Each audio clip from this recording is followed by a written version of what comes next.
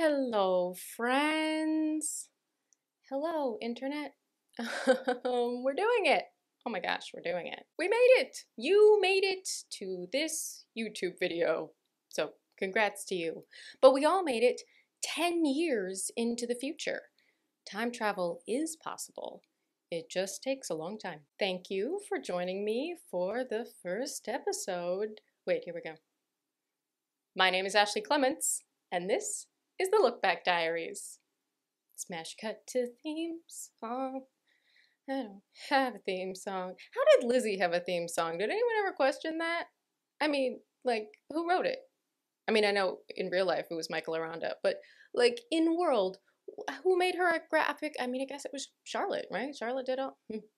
Never addressed. So if you're watching this, I'm going to make the bold assumption that you know who I am and you have watched the Lizzie Bennet Diaries at some point in the last 10 years. If neither of those things are true, welcome. This is a weird way for us to meet, but you know what? That's fine. Weirder things have happened. Like for me, one time I was cast in this little web series and then it turned out to be like a global phenomenon and win an Emmy.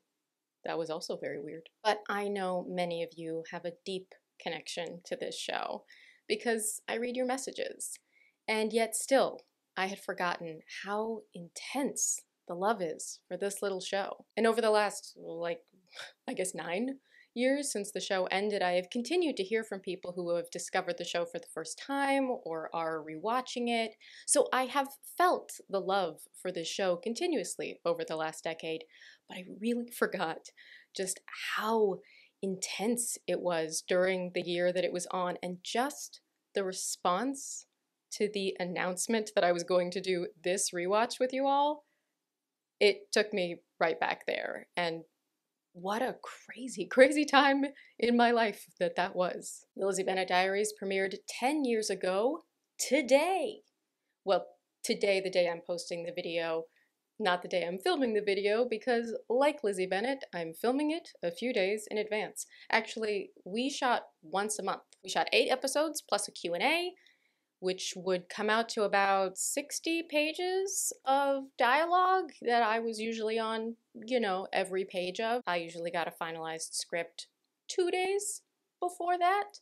And then I slept on it and absorbed all my lines by osmosis, and it was super easy. That's not how it worked. But actually, in the beginning, they told me, don't worry about how many pages we're doing because we're doing these jump cuts, so you don't actually have to learn your lines. Which is how we started doing it. I would become familiar with the scenes, but I didn't learn my lines. They were on a music stand. I think I'm the one who came up with the idea of a music stand. But so they would be just out of frame, and I would basically go like, my name is Lizzie Bennet. My name is Lizzie Bennet.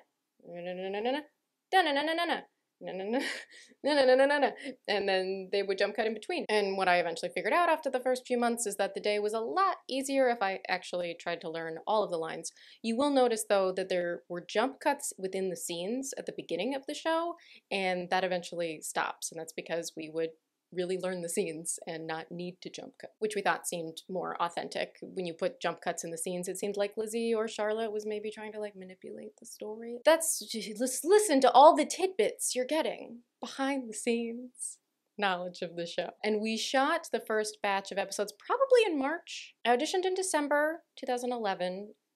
Callbacks were January 2012. I know we were rehearsing by February, but I think we shot in March, either late February, early March. It did feel like a long time before the show actually came out. I remember that we had just done all this work and then I didn't know. And then it came out. I think about 3,000 people watched it the first day, and I was blown away. I could not believe that 3,000 people had watched the show. Because we didn't promote it. Nobody promoted it. Hank didn't even talk about it on Vlogbrothers until the second episode came out. So I don't know actually who those 3,000 people were. But if you're one of them, how did you know? Where did you come from? You are in a small group of people. If you watched this on April 9th, 2012, I watched it, but I'm in it. Okay, should we watch it now? Yeah? Okay. It is a truth universally acknowledged that a single man in possession of a good fortune What? must be in want of a wife.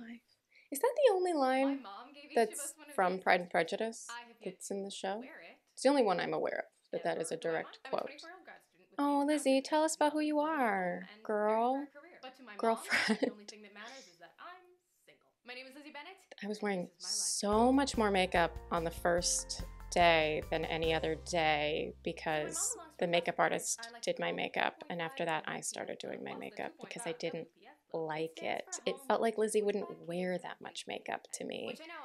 But now that I'm realizing, like, this is how people met me, and like, to me, that much makeup really changes the way my face looks, which is probably partly why I didn't like it. I just was like, who is that? Exhibit A. Universal truth.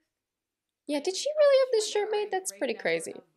Katie Most had the shirt made because she was doing the props. Let's examine the percentages. Sleazeballs and scumbags. I mean, we're doing math. Current dead-end relationships, sailing around the Oh, world trying Lizzie. to find themselves, focusing Yeah. on work or skills or hobbies or whatever it is that rich Oh, and I kids do remember every that we year. didn't But film this no, one according first to because my they wanted mother, me to like every ramp rich into single it. They guy wanted is me to put on like, this planet to we'd impregnate their rehearsed a daughters. bunch, To but they illustrate still that wanted me point, to I'll need a little help. Anyway, so I think we shot this one This is my third. friend Charlotte, and she's going to help me with Julia demo. Cho. No, I'm not. Yes, you are. Okay, your lines. Who wrote Mm-hmm. this? Shakespeare. I Did improvised you that hear line. the Thank house you never very feels much. And I so did it good all every the day? take, so they had Did it no now? choice. The large mansion with a white picket fence and Oh, 26 Mama space Bennett. 2.5 That's what I call her. grandkids. Probably one of my favorite things I got to do on the show. She said the deal was for $3 million, but it's not $3 the price that matters, but million. the voice. Really, After you such sing, an my dear, absurd he's a well-known outfit. young man from Harvard. Why would Lizzie have these? We never established that. Did she take it from her mother's wardrobe, or is this something from like a dress-up box? You know, I can imagine a house with 3 daughters having a dress-up box. I had a dress-up box when I was little. Welcome him to the neighborhood. I will bake a pie. Let him know about our 3 I do eligible like to young bake daughters pies, who are in so desperate need of a rich single man. really feels so outdated. Even 10 years later. I mean, like, obviously it was anachronistic then, but What if he's gay? What if he's a oh yeah, here's the continuity issues with my hair. Oh yeah, the gay serial killer line. That was big on Tumblr because this is right around the time that Sherlock came out with Benedict Cumberbatch. Oh my gosh, Lydia's in the first episode. I forgot that. Everyone, this is my sister Lydia. Whoops. Anyway, I may have to change the schedule of when my guests are coming. and he is rich, hot, and Let me guess. She really does look like a teenager. right? What? Ooh, denied. Denied, sorry. What? Oh, that elbow. Yeah, there was a lot of commentary about her hyperextended elbows. It feels so short, but I think the YouTube algorithm used to favor shorter videos, and that was part of it, and now they favor longer videos, ironically. And I think there was also concerns about just like people not having long attention spans, and I don't think that's true. I mean, but later in the series, the episodes did get longer. I think the longest episode is about 8 minutes maybe, and the shorter ones are around 3. And to start, they were all like 3 or 4 minutes, really like Vlogbrothers length. And that was really what we thought people would watch. And they did, so, you know, they weren't wrong. I knew so little about it going in. I had never really, like, been paying attention to most of YouTube culture, and before I booked the role, wasn't really familiar with what vlogging is. And so they told me to watch Hank, obviously, the Vlogbrothers. They told me to watch Grace Helbig. They gave me some other names. I was learning to vlog, and I remember them telling me, like, you know, more energy and can you talk faster? And luckily I can talk very, very fast. You're welcome. But that didn't always come naturally, and it feels really artificial to do, like when the camera is so close to put that much energy out there. I mean, luckily I had a stage background, so I thought of it kind of like reaching the back of the house, but it's not typical on-camera acting at all. On the other hand, I was very, very green, and I hadn't really done a lot of on-camera acting, so Lizzie Bennet was a real training ground for me because I would shoot the episodes, and then, you know, within a few weeks I was able to watch them and go, well, that didn't work, did it? And I learned a lot that way. So that's the first episode. We meet Lizzie. Do we like her? I think so. It's so hard to detach from watching myself, even a decade later. I mean, in some ways it's weird because I look at that girl, particularly that girl with all that makeup on, because that doesn't even look like me later in the series. And I don't entirely feel like I'm watching myself, and yet I'm very aware of the fact that I'm watching myself. So it's very hard for me to gauge, like, oh, do we like this person? I think so. I mean, I guess you do. Obviously, she's flawed. We know she's flawed. That's part of the point. But people came back for more, so I guess they were into it. I guess you were into it. You're still here. And we meet Charlotte, and we meet Lydia, and everyone has such distinct personalities immediately. I think you know, it's a good introduction. I do remember that when the episode came out, I was really bummed about my hair being in front of and behind my shoulders, and because I thought it looked weird.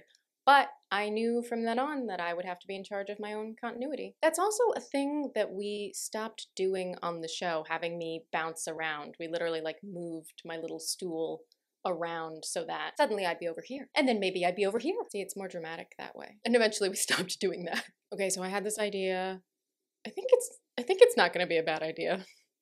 But during the show, people very much told me, don't read the comments, which is generally good advice on the internet. So I thought I would just check out the top comments. We'll see if this becomes a recurring feature or if it's a mistake.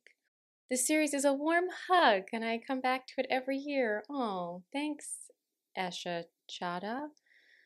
Chloe Riley says it's so strange watching this after all these years. And now I'm the same age as Lizzie, also master's student with a mountain of student debt and also single. Oh, Chloe, you're living the life. Funny story, way back when this started, I remember watching this and thinking it was real and that this Lizzie chick was such an idiot because obviously her mom made her that shirt because it was the opening line of B&P. And then I realized I was the idiot because the girl's name was Lizzie Bennet. Haha. You would be very surprised how many people thought Lizzie was real. They really wanted that. They wanted it to feel like a real person vlogging, and you'd be surprised how many people, even people who knew Pride and Prejudice, thought, well, that's a weird coincidence, until, you know, they caught on eventually. They did catch on. Well, that's the first episode. Thanks for joining me on this journey to the past. And if you're looking for more content, check out my Patreon. Patrons at the $10 and up tier get access to extended episodes and bonus content, in addition to all the other stuff that I do on my Patreon. I'll be back in a few days with the next episode.